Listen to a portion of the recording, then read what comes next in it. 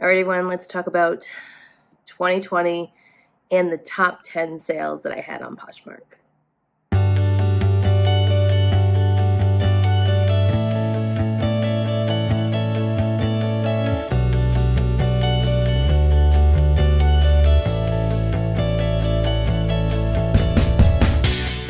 Hi everyone, welcome back to my channel. My name is Daniela and I am a clothing reseller on apps like Poshmark and eBay and consignment services like The RealReal. And today we are going to break down the top 10 Poshmark sales that I had in 2020. This was a lot of fun to kind of go through all of my sales of the year.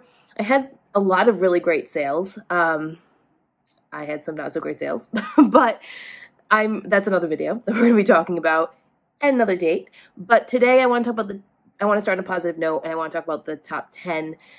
These range from January. Actually, I don't have any in January. They range from February, actually, until December. I have notes. I feel like a real YouTuber, having a notebook in front of me, like a real reseller YouTuber, with the notebook in front of me and all of my top sales. So that's fun. Some of these were maybe not dollar amount the most impressive, but I was surprised that I was able to sell the item for that price point. So yeah, let's dive into it.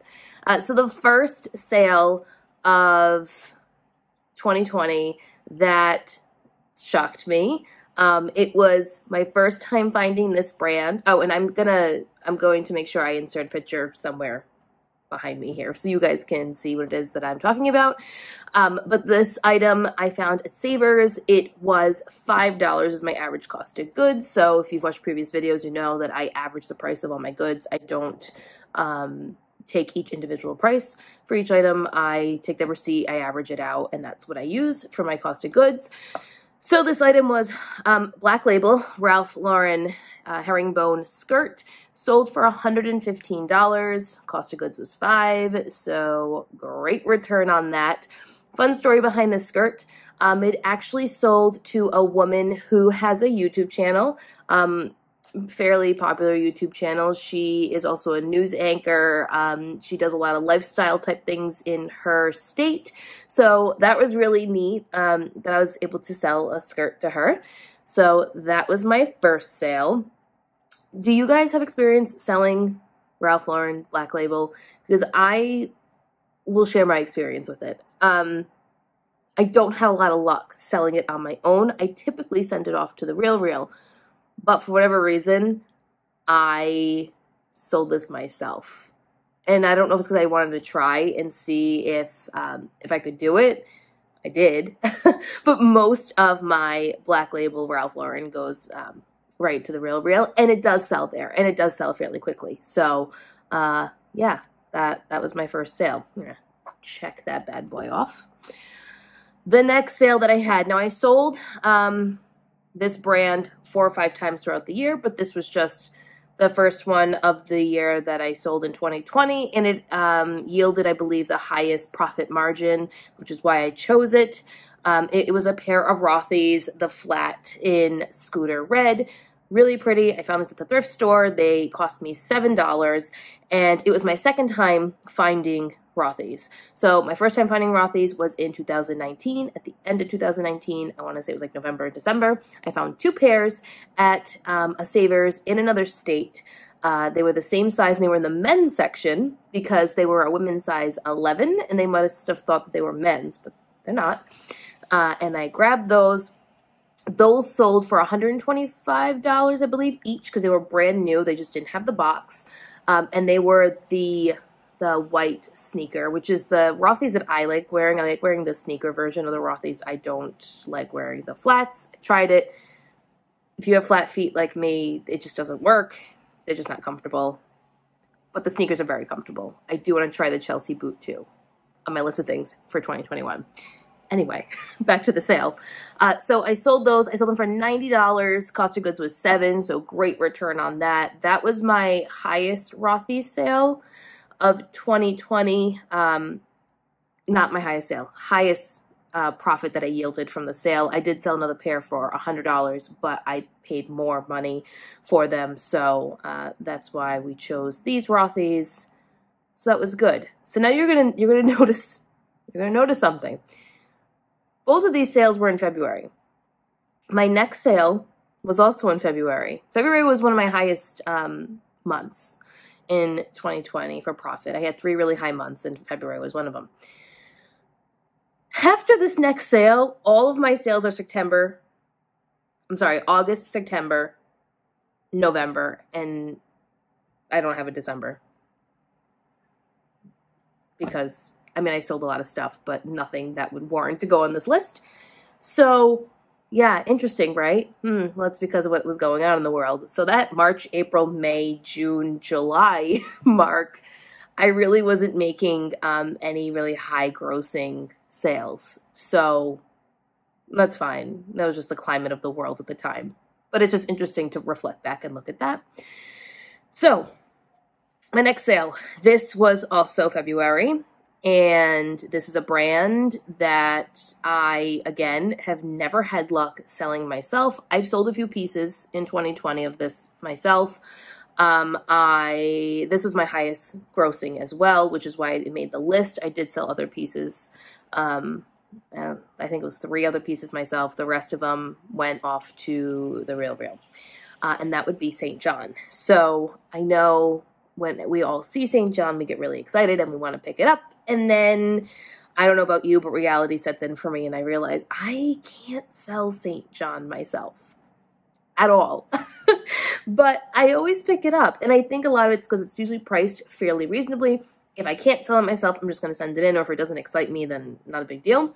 But I did sell these myself, which was a very proud moment for me. And they were a St. John caviar, which is a black label, and it says caviar on it. It's like one of their higher tiered. It's still the same brand, but it's like a higher tiered level of the brand. So the St. John caviar Alexa Milano black knit pants. I was able to have a stock photo of it, which I think is what really helped make this sale, because they were just a pair of black trouser pants hanging on a wall. And I think that really helped it. So I sold them for $120. My cost of goods was $4. So great return on investment there. The 3 pieces that I sold, plus this, so 4 pieces that I've sold total of St. John in 2020, all went to the same buyer. She is a St. John lover, and whenever I find her size, I make sure I reach out to her and I let her know, hey, just found another great St. John piece. I think you'd be really interested in it. Here's the listing for it, type thing. And she's bought every piece. I don't know what this woman does. I don't know if she works in TV. I don't know if she's just a woman who loves St. John. I know nothing. I just know that she usually buys embellished tops that are St. John. I know that she buys specific like trouser type pants. So I have a feeling in her line of business that she typically dresses up, or maybe she goes to a lot of events, and she always buys these pieces from me. She bought a 2-piece evening gown. It was a gown and then like a bolero that went on top that was St. John. She just bought an embellished top, which I'm assuming she used for New Year's or for Christmas. And it was this pretty blue and it had all this beading all over it. It was gorgeous. She bought that from me. She bought these pants. So I have a loyal buyer, which is why I don't necessarily not pick it up. But especially if I find it in her size, I am going to pick it up. I am going to list it and then see if she's interested in it or not. And if not, I just send it off. Because that's what I do with everything if I can't sell it myself. All right, so now we have this big gap. We've had 3 sales in February. Great. February was a great month for me. January was really good too, but February was by far the best. So those are those pieces. The next sale, so there's 2 sales in this. It was a bundle. And I'm counting it as number 4 and 5, even though it was one big sale. It just made more sense for me to count it together. So I sold 2 pairs of Fleo shorts. So Fleo is a athletic brand that is highly sought after in the CrossFit, powerlifting world. So if you don't know, I was a competitive powerlifter for a long period of time, hoping to get back into that slowly in 2021, maybe not so much competitively, but just kind of get back into the powerlifting world a little bit because I do miss it and it was a big part of my life. That's a video for another day. But Fleo is something that is sought after. They do have a lot of retired prints. They're known for their crazy prints, their bright prints, and they get retired. So what that means is they don't make them anymore. When they sell out, they're sold out. And if people really liked them, if people really wanted them, they search for them online and see if they can find them. So this was a pair of shark shorts, and then it was also a geometric pattern type short, and both pairs sold for $85. I just said this was a bundle. That's a lie. It wasn't a bundle. It was the same person that bought it, but it was two separate transactions. They each sold for $85. My cost of goods on this was $0 because these items were donated to me by a friend. So my good friend Erica knows that I'm a reseller, and she was cleaning out her closet and she had a bunch of athletic wear, and she said to me, do you want it to resell? I really don't feel like listing it online. I'd rather it go to you type thing. And obviously I was very grateful and I said yes, and I listed, I mean, there was Lululemon, the brand Coral, there was these Fleo shorts. I mean, there were a lot of really great items in this bag, and I'm very thankful because my August and September numbers were really great due to me getting this free inventory. There were a lot of pieces, a lot, and I've sold out of almost everything. I have a few Lululemon tank tops left, and I have, I think, 2 of the Coral tank tops left, but everything else is sold. So when I don't have to pay for a good, and then my cost of good is $0, that's great. So yeah, $85, pure profit. Yeah, so look out for the brand Fleo. Also, side note, look out for the brand Alphalete. I don't have it on, oh, I do have it on my list. So we'll get to Alphalete later, but keep those 2 brands in mind. Write it down as an athletic bolo brand. There are other ones as well, but these 2 brands that I'm mentioning are they do have a heavy influence in the weightlifting, powerlifting, CrossFit, bodybuilding world.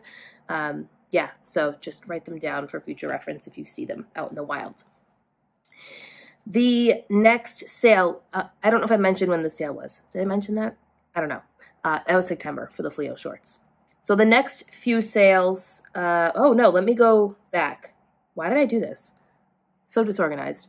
I have an August sale at the bottom for whatever reason. So let's talk about the August sale. Okay. I have found this brand more times than I think I ever thought I would find this brand. And it's a high ticket item. It's luxury. And I recently found 3 pairs of this brand. So if you follow me on Instagram, you might have a clue as to what brand I'm talking about. But for those of you who don't follow me on Instagram, which you probably should, because I post a lot on Instagram, and I'm very engaging, and I'm very friendly, and I always answer my DMs. All my links will be down below, so make sure you check me out there. Is Christian Louboutin. So lovely lubes. I love them. I don't own any. I thrift them. They're never in my size. But I have found this brand 1, 2, 3, 4, 5, 7 times, which is crazy. And it's not like I live in an area where there would be a ton of this, but apparently there are. The first 2 brands my first 2 shoes, I'm sorry, that I ever found of this brand were extremely worn. They were at a local thrift store, and they wanted $5.49 for them. And I thought they were fake because they were a vintage pair. So both of the shoes were really vintage. And I had to do a lot of research. I was on different blogger websites. I was on a lot of authentication websites. I was trying to figure out if the font matched the vintage font of Louboutin. And they did. So to protect myself, I got them authenticated. This piece of hair is driving me insane. Sorry. I got them authenticated, and it hurt to pay the $30 to authenticate them, but necessary. So necessary, because I ended up having a case opened up on one of them, and they were trying to tell me they were fake, and I had the authentication already in the listing. So all I did was just screenshot it and send it into the case and tell them, no, these were authenticated. I gave the reasoning as to why they were authentic. I explained the red sole and the color and the hue of it. I explained the font and the vintage font and the difference between the new font, blah, blah, blah. I went on and on. I won the case. Same thing happened with the other vintage pair that I sold. Case was opened. Poshmark ended up going in their favor, even though I had the authentication. I got a ding on my account because of it. I ended up going into this big brawl, not really a brawl, but I ended up having a discussion with Poshmark and explaining to them, like, listen, I got these authenticated. Here's the reasoning. It's vintage. It's not going to match what the new Louboutins look like, and the way their font is, they've changed over time. I kind of went into that whole spiel with them. They took the ding off my account, but the return still came back to me. Whatever. I ended up relisting them. They sold that same day. So my first experience with lubes, it's not great. Then I found the pair again at a thrift store outside of my state. Again, they were priced at $3.49, so even cheaper than the first pair, which is the pair that I sold here in August. And then recently I thrifted 3 pairs. 2 I still have for sale in my Poshmark closet, and these are more recent styles. And 1 was a direct sale on Instagram to a lovely friend of mine. So this is my 3rd pair that I sold. And these were a leather peep toe, which you guys will see. And they sold for $2.95. This was a Google sale, which was great. We love a Google buyer. So if you don't know, Poshmark does show up in Google searches. And in order for your item to be seen, you really need to focus on your SEO. So I'll make sure to link a video on SEO that I have on my channel. It is very comprehensive. It's very beginner. It is not super detailed, but it's enough for you as a reseller to understand what it is you need to put in your listing to be seen on Google. A lot of my sales are from Google. I do have in-app sales as well, but the majority of my sales are people that are coming from Google, creating accounts, or just buying straight out on Google. That's how you know your SEO, your search engine optimization, your keywords are really good. Is that your item is being picked up by whatever keywords it is that you're including within your listing. When I start my List With Me challenge, I do plan on like sharing my screen and showing you guys what I'm researching and how I'm figuring out what keywords to use. So yeah, this was really exciting to me that they sold full asking price at $2.95. You're probably thinking you priced them really low. This style wasn't something that was very sought after. It did have a couple of scuffs on it, so my cost of good was so low. I put my cost of good was $5, and it's because I averaged it out to everything I bought that day. But the actual piece itself was priced at $3.49.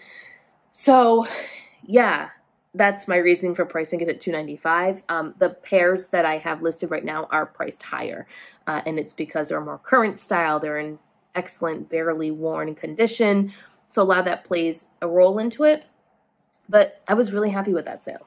Really, really happy.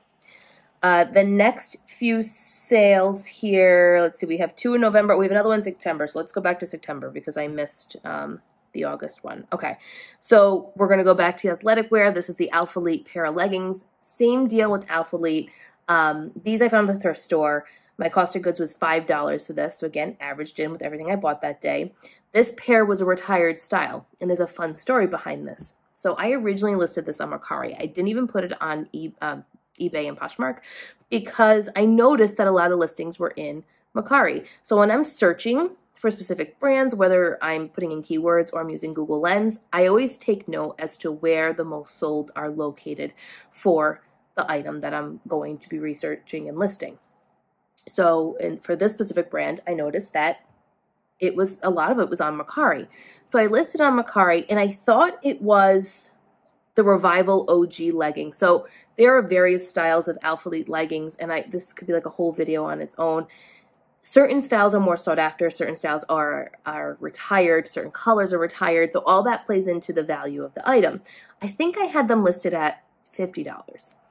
Someone in Mercari who's a seller actually messaged me and said, hey, now I don't have a following on Mercari. I think I've sold like maybe 20 things total in 2020 on Mercari. So like I don't have a presence there like I would on Poshmark. Seller reaches out to me and says, hey, I just want to let you know these are actually a retired color. They're called Guards Red, and they're extremely sought after. You should probably list them higher, $50. Do a Google search. You'll see that they've sold between 80 to 120. So I thanked her. I said, thank you so much. I pulled them off of Mercari immediately because I wanted to do more research on it. But lo and behold, I found them. It was the Alpha Elite Guard Red Revival legging. And so go ahead and do a Google search of that after you're done watching this video or while you're watching it, if you're watching it on another device, not your phone or whatever. And you'll see that those leggings, that color sells for a higher amount. So I listed them for $98 within 2 minutes. 2 minutes, they sold for full asking price. No questions asked. Sold. So I am so thankful for the woman on Mercari who reached out to me and told me about the leggings and was so kind to give me that information, because instead of making a $50 profit, I made way more, which was great. I sold them for $98. So that was fantastic. Side note, the Fleo leggings, shorts, not leggings, also sold within like 30 seconds of me listing them.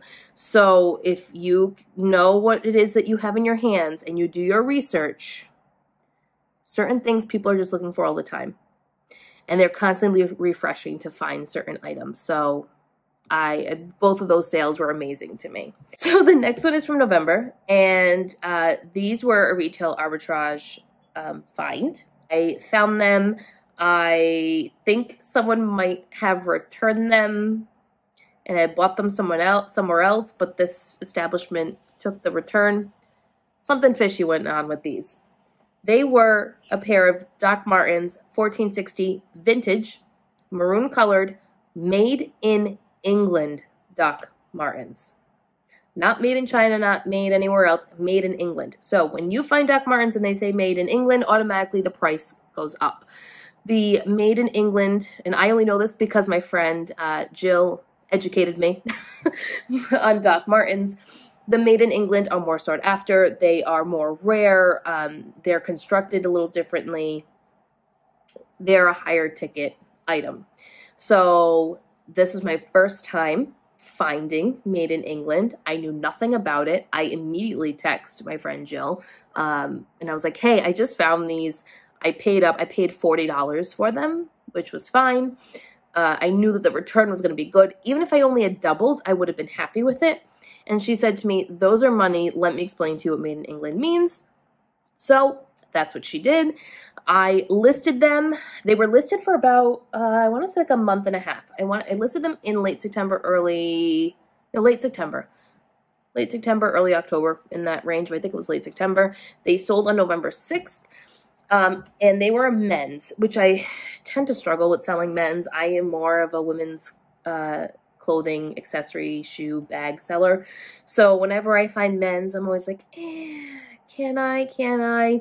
I listed them under women's and I listed them under men's, which I never do.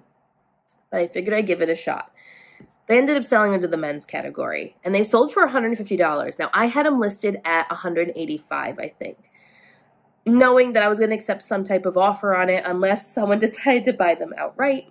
So I listed it at $185. They sold $150. The guy actually reached out to me and said, that sounded so rude, the gentleman reached out to me and said, hey, I'm really interested in these, but $185 is just out of my budget. Are you willing to come down to $150? To which I said, absolutely. And we had a sale. So that was great. It was my first time selling the Made in England Doc Martens. I'm always in the hunt for Doc Martens, but when you find Made in England, it's a good day. I need to take a sip because this whole like talking for 20 minutes, it's a lot. It reminds me when I used to do lives and I used to have to keep drinking water. All right, so let's check that one off. The next sale was a retail arbitrage flip. Again. So this is a brand I took a chance on. I was super nervous about buying these. I bought 2 pairs at Nordstrom Rack, and they were a Burberry loafer. and they're called the Burberry Sudbury Black Suede Platform Sneaker. So not a loafer, sneaker, whatever. I paid $100, new in the box with the duster. I bought 2 pairs, so I spent $200, and I got 2 pairs. And I was so nervous. That was probably the most I've ever spent on a retail arbitrage flip, right? To buy 2 of the same item, same size. I was going to try it. I had never done it before. It was new to me, so I did it. I bought them in late October. They sold in the middle of November, right around like the week before Thanksgiving, like around there. So they sold for $250. I had them listed at $299, and I accepted an offer for $250. I doubled my money. I was going to take it. I was going to take it and run because I was so nervous that they were just going to sit forever. So I do still have 1 pair left. They don't fit me, otherwise I'd be keeping them, but I'm going to relist them. I have faith that I can sell them. I sold 1 pair. The right buyer is out there. It's going to happen. Flips like these make me really nervous because, I mean, I'll pay up for things, but to drop $200 on just 2 items was a lot. But I took a risk, and it was worth it. It was worth it, and it brought different people into my closet, and it still does because I still have another pair listed. But yeah, I don't know if that's a business practice that I will do all the time in 2021. I think in 2020, I felt brave and courageous to try all these different things and see what worked best for me because of the limited inventory I was able to pick up due to shutdowns and whatnot. So I don't know. I will never say never to anything, but this one definitely like gave me a lot of anxiety. So when 1 pair sold, I felt good about it. Doubled my money. Life is good. All right. And the last sale, which will surprise everyone who's watching right now, because I'm like known for picking up like higher end things, you know, don't really do a lot of bread and butter. Like the most bread and butter thing I do is Madewell and J. Crew, right? So everyone thinks that I'd stay away from any mall brand. That's a lie. I do not stay away from mall brands. Because if I find, and I said this in my last couple of videos, if I find Michael by Michael Kors, that is a great piece, whether it be a shoe or leather, I'm going to pick it up. And my last sale is to prove that to all of you. I picked up multiple pieces of Michael Kors leather handbags at a thrift store one day. Someone donated their entire Michael Kors collection. Everything was either brand new or in like new condition, like hardly ever worn. I picked up about 4 to 5 pieces. This one piece was the highest ticket item that I picked up. My cost of goods was $10. All right, so we're going to put this all into perspective. My cost of goods was $10. I picked up, I think it was 4. It could be 5. Somewhere in that range of handbags. There was other stuff I picked up this trip as well, but okay. All the other handbags have sold now, present day. This was the first one to sell. If you see this bag, and I'll tell you what it is in a second, grab it. So this is the Michael Kors Cobalt Blue Hamilton XL Weekender bag. Okay? It is a big, it's big. It's like, it's about this wide, it's about this tall. It's definitely a carry-on of some sort, or you could use it as luggage. It retails between that $400 mark, probably even a little bit more. It was a beautiful bag. It was beautiful. If I traveled and if I went places, I probably would have kept it, but I don't. So my cost of goods was $10. You ready for how much it sold for? $195. Yep. Michael by Michael Kors Hamilton extra large bag. $195. I was shocked. And the amount of attention that this bag got was amazing. Like after like, after like, after question, after share. I mean, it was constant until finally I was negotiating with the buyer back and forth. And she's, you know, we settled on the price of $195, and she was thrilled because she was going on a trip. to go see her family overseas, and she had been looking for this bag in the retail stores and couldn't find it. Her stores were closed near her, and we just kind of had this great discussion about it, and it sold. So I think my biggest lesson out of all of these sales that I had, my top sales in 2020, is to just try different things and venture out and attempt to sell stuff and see what it sells for. And if it does well, try it again and try it again and try it again and just see, was it a fluke? Or is this really something that people are looking for that you should probably keep doing within your business? So yeah, those were my top 10 Poshmark sales. My next video will be my 5 worst Poshmark sales. I'm only going to do 5 because I don't like negativity. That's the first thing. And the second thing is I don't want to dwell in the past. But I will use this opportunity to talk about my 5 worst sales and reflect on them and come up with strategies to do better in 2021. So I hope this was helpful for you to see what types of items sold best for me, or that surprised me, or items that I typically don't find but I listed. So I hope it was helpful to all of you. And let me know down below, what were some of your best sales in 2020? Have you looked at your numbers yet? Have you not done that yet? You probably should, so you can game plan for 2021. Yeah, so that is it for my top 10 Poshmark sales. If you like this video, and if you like this kind of content, feel free to hit the like button down below, and hit the subscribe button and the bell so that you know when I release new videos, because my goal in 2021 is to grow this channel and to provide educational, fun content to all of you. And yeah, so I will see you guys next time. Bye.